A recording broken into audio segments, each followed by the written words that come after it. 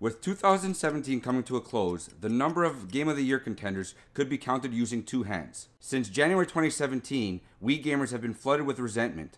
From the less than stellar 2016 year, Day 1 patches to help finish games after their release, and games being scaled back from their previous year's E3 showings. So when the first AAA title was released, skepticism was still high. January 2017. Resident Evil 7, mainly a tech demo for the newly released PSVR, fans quickly realized that this has been one of the best installments in ages. February 2017. February saw its share of amazing titles: Yakuza 0, Neo, and Horizon Zero Dawn. March 2017.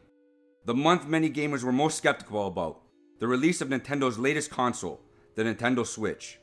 Since the Wii U saw its share of success and failures, everyone thought the Nintendo Switch was dead on arrival.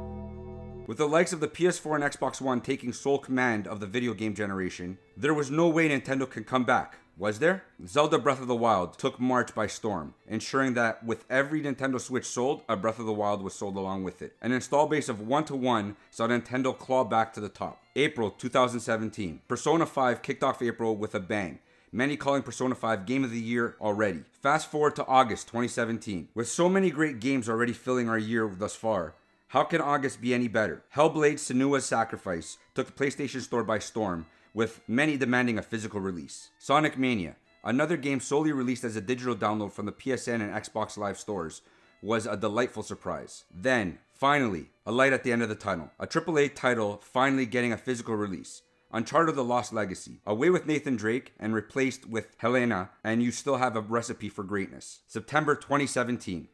Cuphead, Microsoft's killer app shown at E3 2014.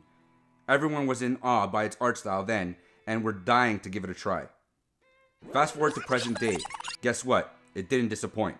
Critics and gamers alike fell in love with the 1930s inspired cartoon feel. October 2017. October revved up with Forza Motorsport 7, some calling it the Gran Turismo killer. As October continued, a shadow loomed over it. A shadow of war.